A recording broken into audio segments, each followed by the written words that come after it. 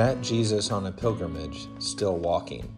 I'm Andy Doyle, the Bishop of Texas, and that's my 6-word autobiography. My hope for this podcast is to walk with you and talk with you about God, the church, and where we're headed next.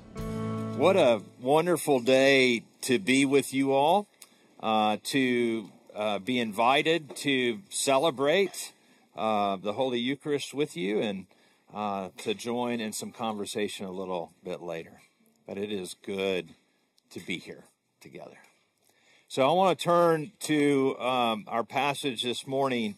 I want to preach on, in particular, that passage from Hebrews. Now, this week, I went and listened to a musician, Guy Forsyth. And as songs and art are wont to do, sometimes they get in your head. And one of the songs that he sang, really, just the first, I couldn't stop. I actually couldn't concentrate on the rest of the song except for the first words of the song. And they went like this: if I was sick and couldn't get well.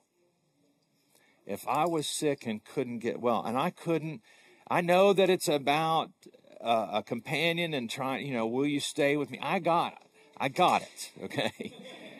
And then the next thing I know is that's in my prayers and in my thoughts all week long. What if I was sick and couldn't get well? Well, I am sick and I can't get well on my own. And that's what I know. Now, I don't think that Brother Forsyth was imagining that those words would make their way into my sermon this morning, but that is exactly what has happened. I've often said that when things are hard, when things get tough, maybe even that moment before I say goodbye to this world in order to go to make my journey to the next, what I think is the most wonderful thing would be to be surrounded by people who love you and people who you've shared love with. Now, the truth is that not all of us get that. Not all of us get that. But there is that sense that when things are good and beautiful and lovely and joyful, the same people that are with us in those moments might help us make that journey in the end. But what Hebrews points out to us is that not even we can be the priests we need in that moment for one another. That we can bring so much love and so much care to those moments, the good moments, the hard moments. We can bring everything we have in our relationship to that moment. But there's still only one priest who can help us to do the next thing. Now, as I prayed this, I was mindful, as has been kind of floating around in my head and heart over these last few weeks of Lent, that passage from Luke, physician, heal thyself. And the recognition that I can't, that I can't heal myself. I can't. So I am sick and I can't get well. My sin-sick soul might be words that come from a hymn or two. But those are then combined with that passage from Romans 7:19. I do the things I do not want to do. Right? No matter how hard I try up here and even commit to in here, I will continue to do things that I don't want to do. And this is the sin that is in me. This is the sin that's a part of my very being. And you and I are indeed a college of physicians trying to help one another with what is ailing us. And in fact, we even in our prayer book and in our tradition speak together about being a kingdom of priests, don't we? And that we've inherited that from the great high priest. But I want to flip that a little bit. I want to play some with that, thinking a little bit about a great theologian, Marilyn McCord Adams, who reminds us that actually, or reminds me, that we are a kingdom of priests. The problem is we just keep sacrificing one another at the altars of our lives, right? And that we seek to make all kinds of offerings of one another, our self-indulgences, our escapes from fear and consequences. We burn each other up and out. We eat each other for lunch. We engage in acts of placation.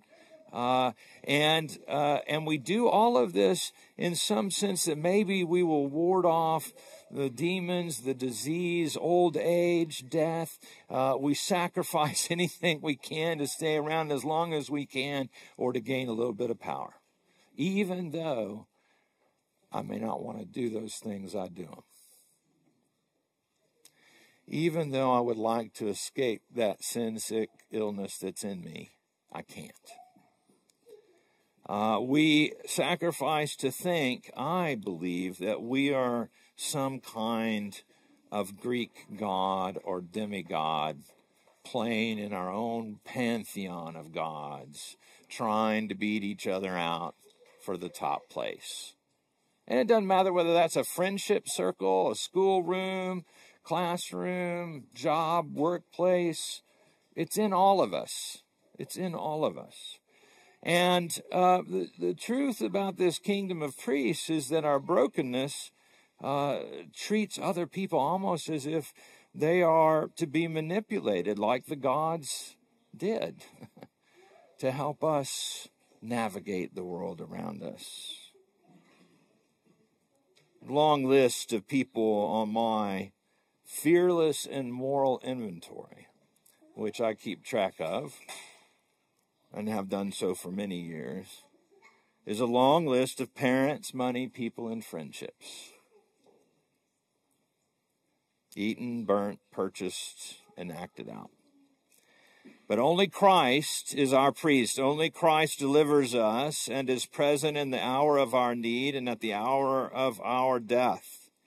And what I'm saying is that Forsyth reminded me that I'm not only sick and I can't get well, but Jesus Christ has come into the world to take on that illness for me.